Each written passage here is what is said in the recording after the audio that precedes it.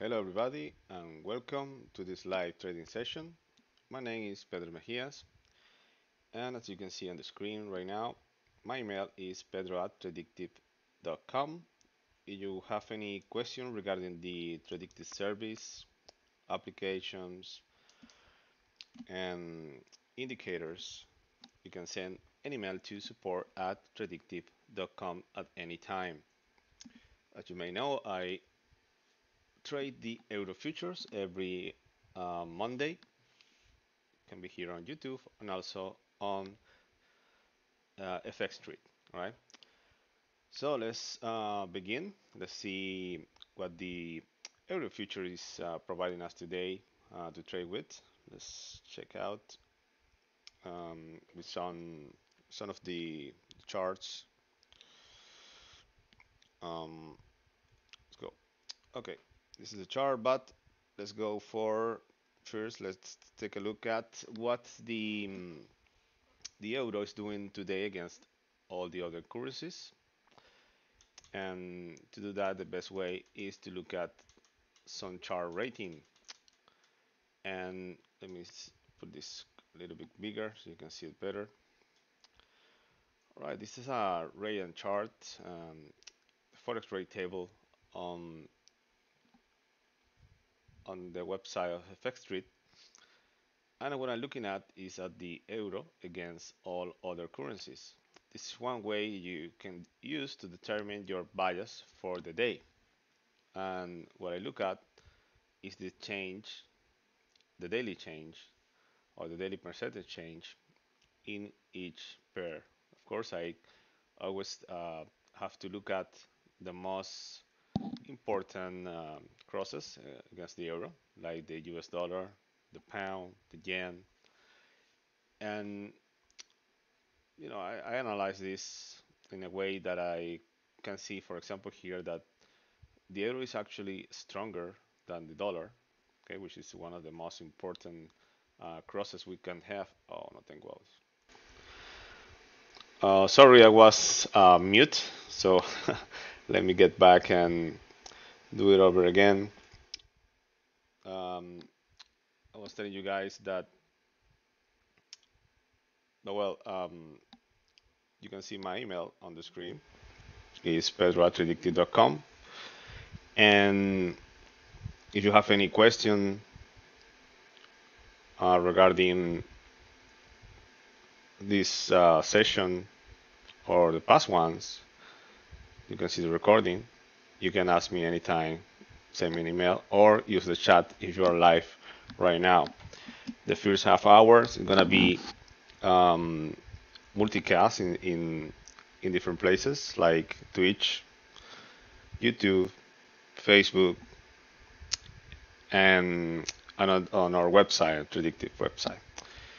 For the next half hour, it only is gonna be on Tradictive website, so you better sign up there to watch the rest of the broadcast. Okay, and I was telling you guys one way to look at what's going on the euro is to see what's. Let me just get it for you.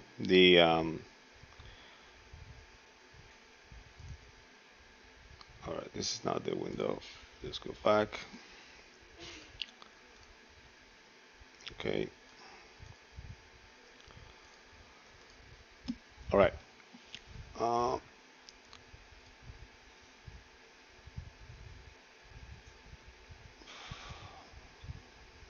Sorry, having some technical difficulties. Let me just. I think it was. Just delete this one. I'm gonna add the FX3 website that I was looking at.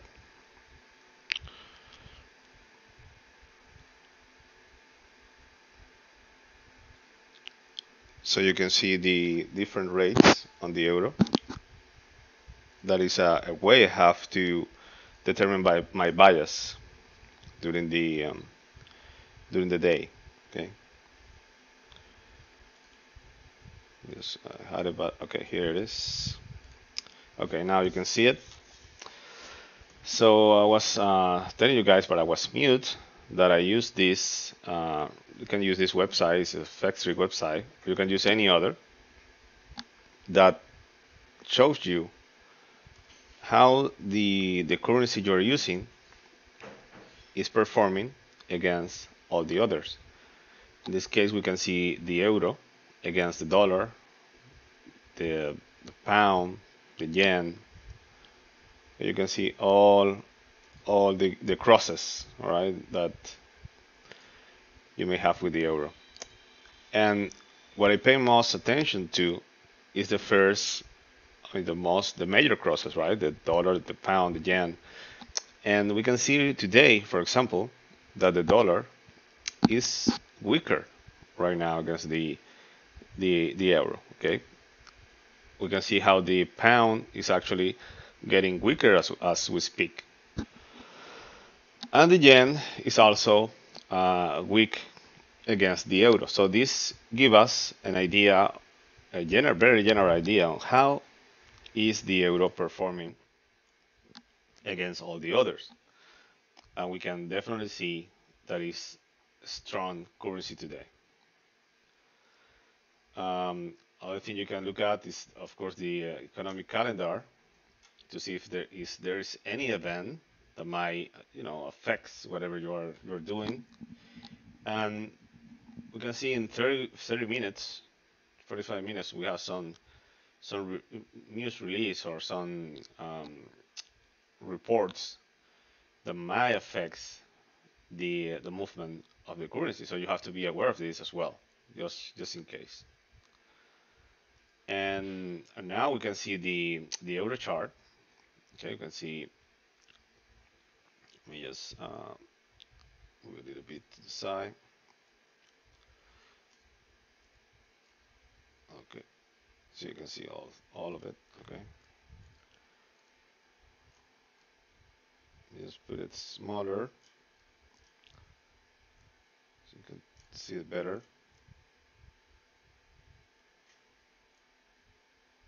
I think it was moving the wrong one. Okay, now this is it. Okay, you can see here. Just put it smaller so you can see it. Okay, now it's good. Okay, we have here in this window. Let me just update it. You can see it better. Okay, now we can see here. This is the euro. This is a TradingView website, and we can see from the opening. So look at the beginning of the sessions. This one right here. How it's been performing, right? We saw that on the rates. It showed us that the euro was actually stronger against the other currencies, and we can see that here. You can see how the euro is going up, right? Went a little bit down, then up again, and so on. Okay, we can see that it's actually in an uptrend, and this is the second step. We just a visual check on the chart to tell us what our bias is going to be. Okay, this is a very simple way to look at the chart and just say, oh yes, this is going up. Sometimes it's not that clear, but you have the tools I just show you, the rates, to try to figure it out, right? And we also have here, down here, is the climate indicator. You can get it from tradewithufos.com, where you can see the trend, and it's an uptrend in this short period of time that we're looking at. Looking at the 5-minute chart, and at this moment is going in an uptrend, right? It's pretty simple. But now we need to find out or find a spot where we can put our entry safely and get out pretty quick with a profit, right? That's what we try to do all the time. And you can see here this green dot right here is the UFO indicator, as where you can get it on um, TRADDICTIV.com and on tradewithufos.com. And you can see here that we are using it on TradingView, but you can also use it on NT5. Okay, it's available for NT5, for TradingView, and also for TradeStation. Right, you use any of those platforms, you can get this indicator. And what this indicator does is just show you the buying and selling areas in the chart. Okay, so it's very visual. You can see that here in this section here is a buying opportunity, and that's what we're looking for. We're looking for buying opportunities this day, right? So let's take a look at the order flow chart, which is the ones that actually trade with after analyzing um, the other tools, right? That give me a better understanding of the market, of what's happening on the market. So here it is, okay. And what I'm gonna do is switch this cluster chart for a candlestick, so you can understand it better. Now you can see the candlesticks. People is more familiar with candlestick, and you may see some lines and some arrows. Those are my volume indicators showing me where volume is, where stopping volume is, where imbalances are. All right, because when you trade with order flow, you need to see volume, you need to see trades, and on the right side here, you can see the liquidity that is available. These are the pending orders in the market, and it's very, very important for you to know because you will know exactly where the other traders are waiting for an opportunity to to enter the trades. Okay, they are pending orders. They are not aggressive as market orders. Remember that the market orders are the ones who actually move the price. These pending orders are just standing there waiting for somebody to take it. Okay, that's basically the difference between a market order and um, a pending order. Okay, pending orders provides liquidity to the market. So they are very important because if there's no pending orders there won't be no trades because nobody will be able to provide um, offers in the market, right? So what we need to look at here when we are trading with the order flow system that I have designed is try to find good spots for entering the market safely, okay, and trying to protect our entry with volume as well, and get out and get in the same way. I mean, with volume, where there's volume, and that's what we need to find out. And there's a very very simple way to do that. Is just to look at what's in the bars, looking for that volume. But we can spot I can spot here several areas that are very interesting. I'm gonna highlight them. Just highlight here. This is the market open, and you can see how. Oh, sorry, you don't know which. Now you can see how the price begin here, and I just highlighted this area because you see it's at the bottom. It might be a target zone, but that depends on how the days goes by. But it is a little bit far away, so I'm not gonna take into account right now. I'm just gonna move to the next one, which is this one. Seems very interesting. Okay, we can see this area here. Looks pretty nice. You can see how the price haven't been able to touch it yet.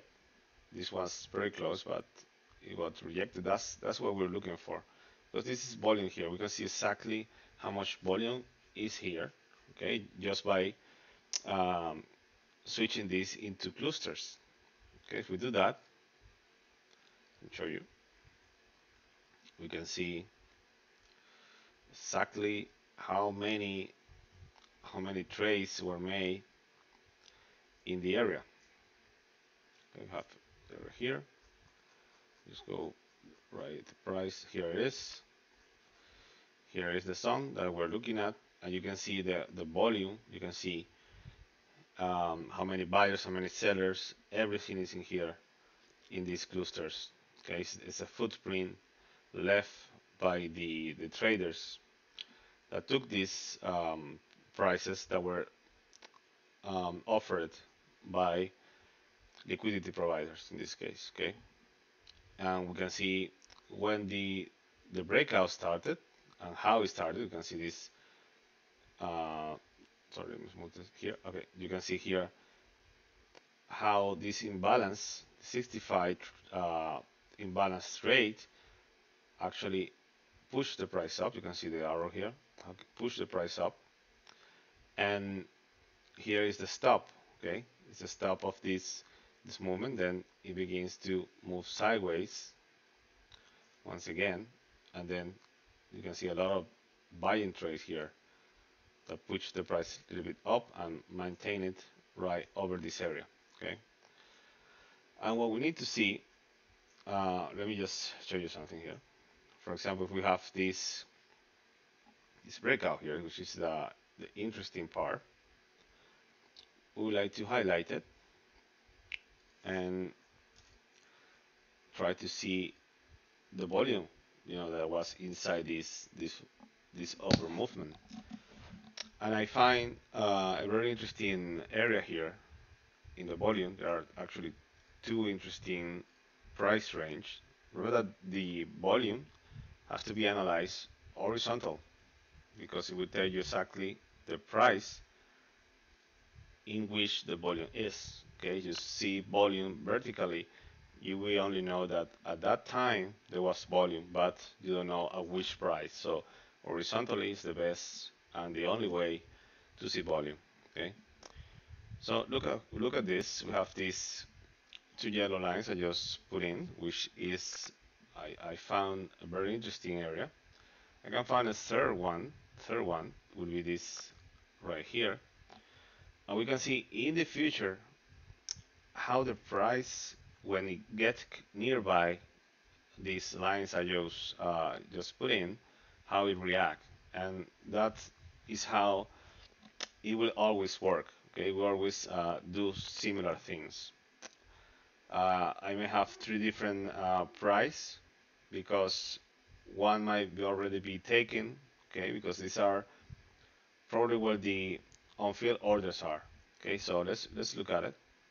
Let's see what's been happening. This one came real close. See the next one